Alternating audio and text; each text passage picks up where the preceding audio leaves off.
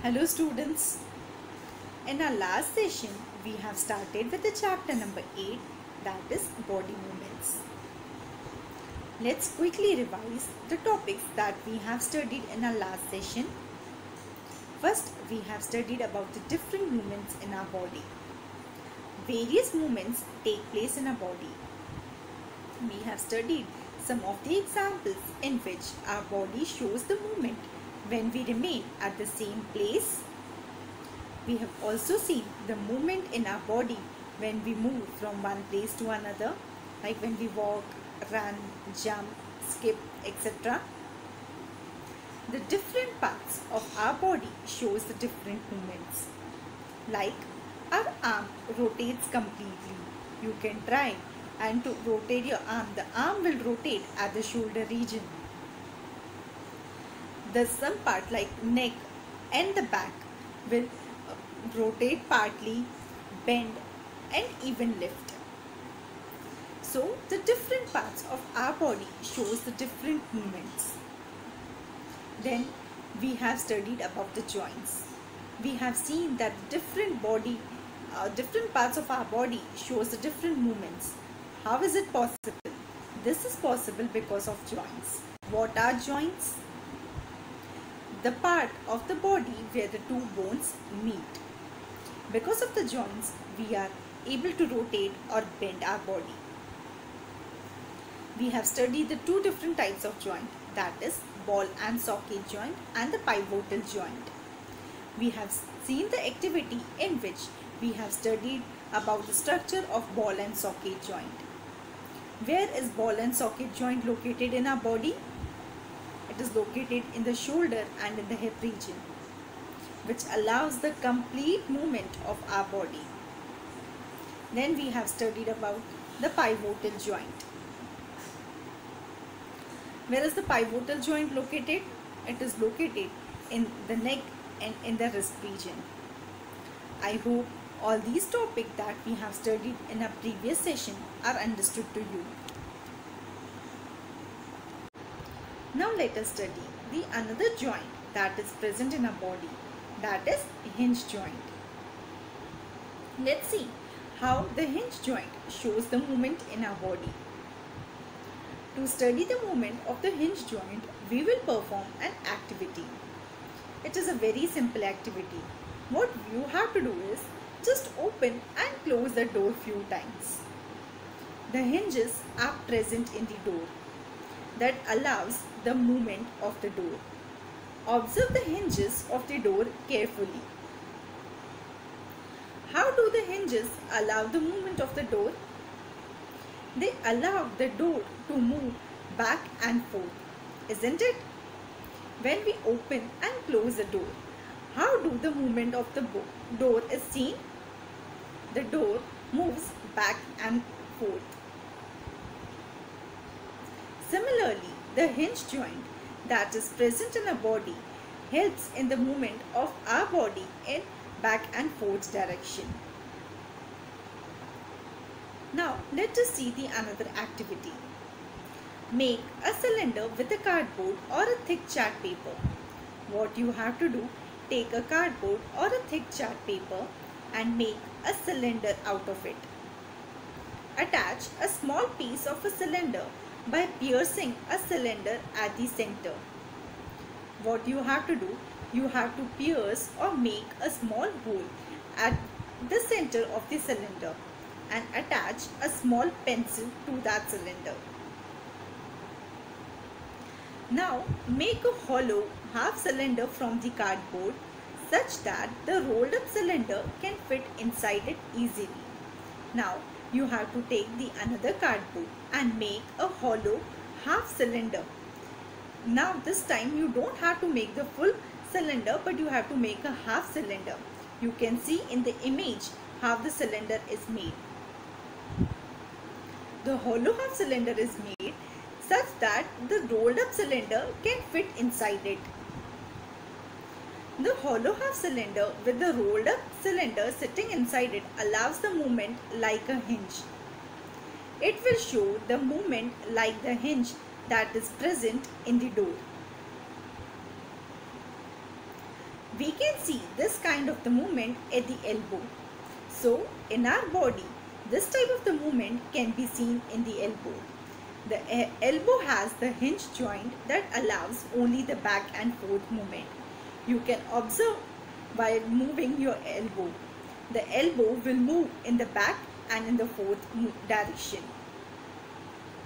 The hinge joint is also present in the knee, in the finger, toes and in the ankle region. You try to move your finger. How does our finger moves? It moves in the back and the forth direction, isn't it? Now let us study the fixed joints that are present in our body.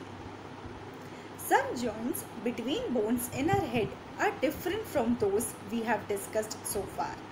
So you can see in the image that some of the joints are present between the bones in our head.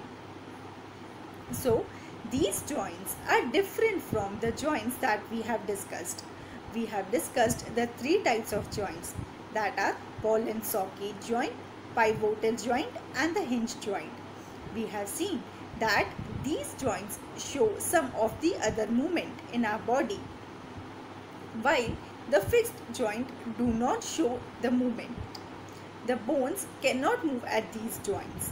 So the bones that are present at these joints does not show any movement. Such joints are called as the fixed joints. So as the name suggests, fixed, these joints are fixed. They do not show any movement. In ball and socket joint, we have seen that the ball and socket joint shows the complete rotation. Then we have seen the pivotal joint. Pivotal joint shows the movement in the backward and the forward direction, right and left direction, while the hinge joint shows the back and forth movement, but the fixed joint does not show any movement. Now let us see some of the other examples of the fixed joint. When you open your mouth wide, you can move your lower jaw away from your head. You can try this. Try to open your mouth wide. What you will observe that your lower jaw will move away from the head, while it's not possible with the upper jaw. Why it is not possible? Because there is a joint between the upper jaw and the rest of the head, which is a fixed joint. The upper jaw cannot move. Why? Because the joint is present between the upper jaw and the rest of the head, which is a fixed joint. Therefore, we can only see the movement in our lower jaw, while the upper jaw remains fixed. Now observe your body. You will observe that the different parts of the body have the different shape. So, what gives the different parts of the body their different shape? How our body gets the different shape? All the different bones in our body forms a framework to give a shape to our body.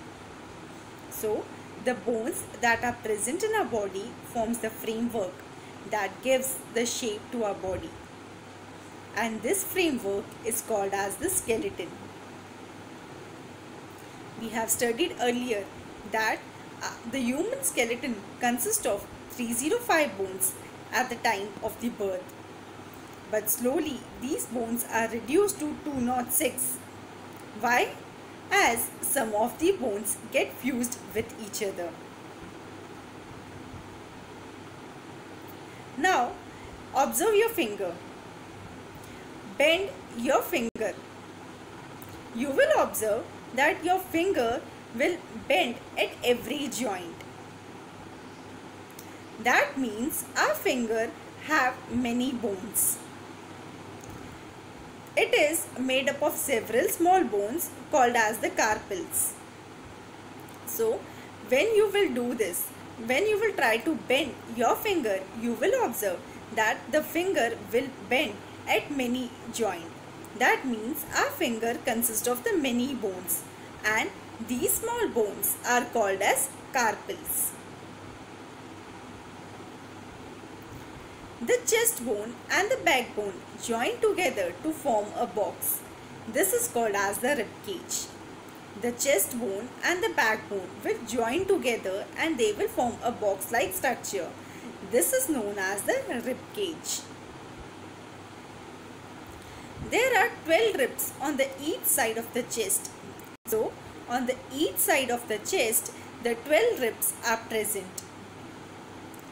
The rib cage protects the important internal parts of our body like lungs and heart. Now, here's the another activity.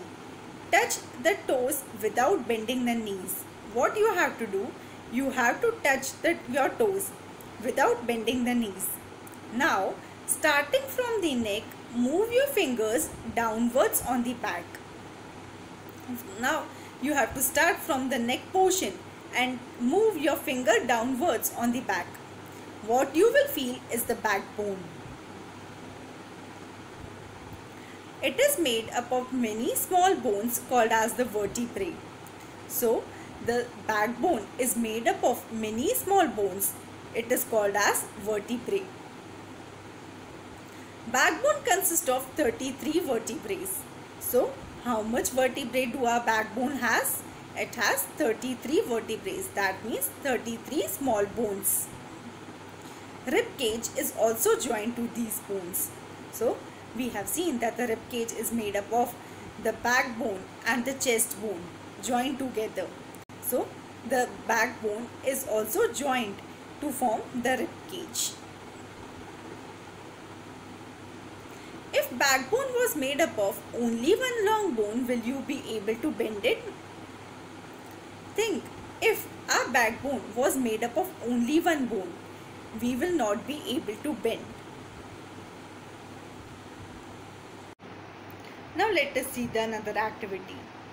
What we have to do in this activity is make your friend stand with both hands pressed to the wall and ask your friend to push the wall. See in the image how it is done. The image represents that the hands are pressed to the wall like we are pushing the wall. So what you will notice is that two bones on the back are prominent where the shoulders are. So in the shoulder region, you will observe the two bones. These bones are known as shoulder bones.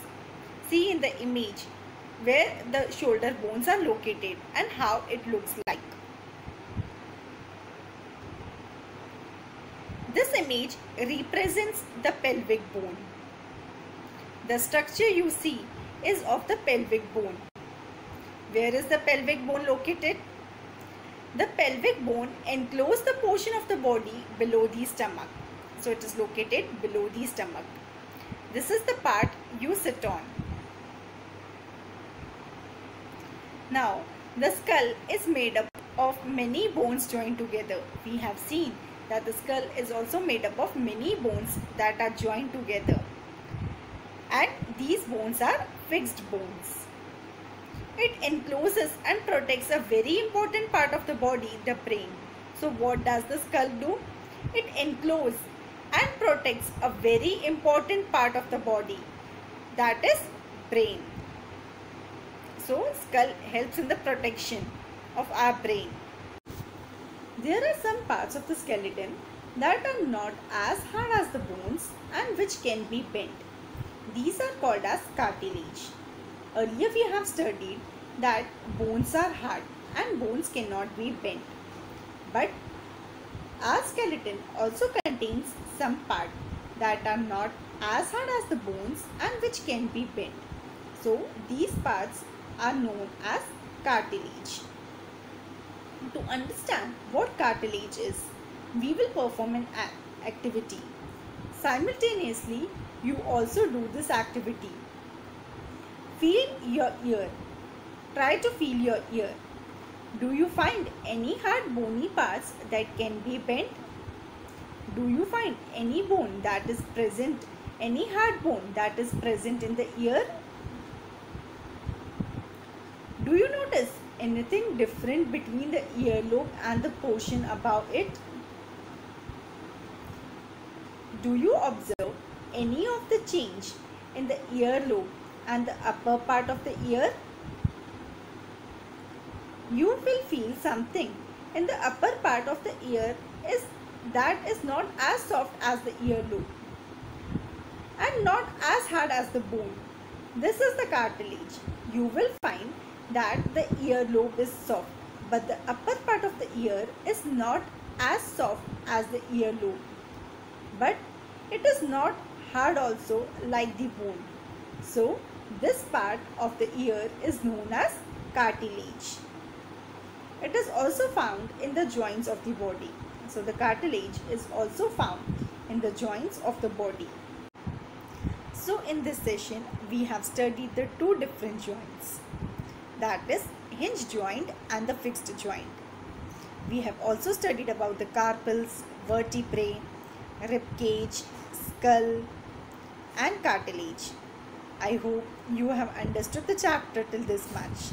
We will continue with this chapter in our next session.